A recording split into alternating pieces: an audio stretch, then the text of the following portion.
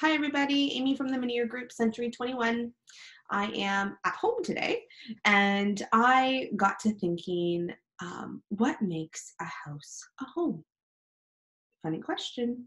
Not a lot of people think about it, but what makes you want to come home at the end of the night after like a day at work or a stressful day at the office? Or just you with your family and you're out and about and you're like, say that you're out on the weekend and you're at the county fair and then all of a sudden you're like, okay, let's go home. What makes you want to come home, that comfort feeling?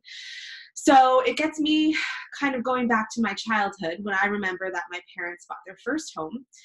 It was a semi in Cambridge, and I believe it was pretty rough shape.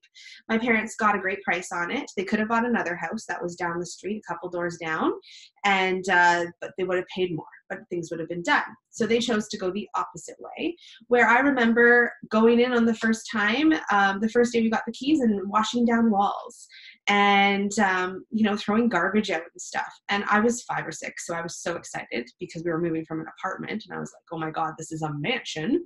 So regardless, I loved that feeling of us having a home, and I was only 5 or 6. So as years go on, we changed the home in small ways, whether it was flooring or paint, updates that we had to do.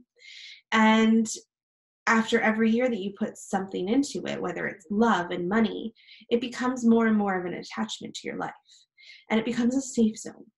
So I also remember that as years went on and I started growing up and I was probably in my preteens, my friends would call and they'd be like, hey, Amy, let's go out. Let's go do this and this. And there would be times that I'd turn them down and just be like, no, I'm going to stay home and watch TV with my parents tonight. And a lot of my friends didn't understand that. But now looking back and having my own children, I hope that my kids are the same way and that they can understand that family is important, and having a safe environment for them and having this cozy creation of these 4 walls that are yours and to bond with your kids. I hope that they realize that that's important and that it is okay to say no to friends, and it's okay to make your own choices and to make happy memories in a home. So, years down the road, here I am, and I have my home, and I have 3 gorgeous girls, and they're young, they're 9, and there's twins that are 6, and we have movie night, just like I did when I was growing up.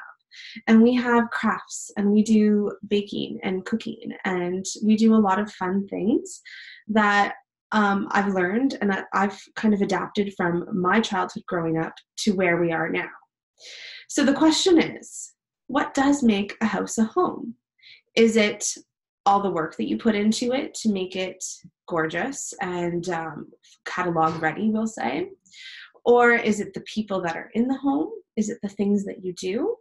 So I'd love to hear your responses as to what makes your house feel like a home, and share and just be honest. And I appreciate you guys listening today. Thank you very much. We'll chat again.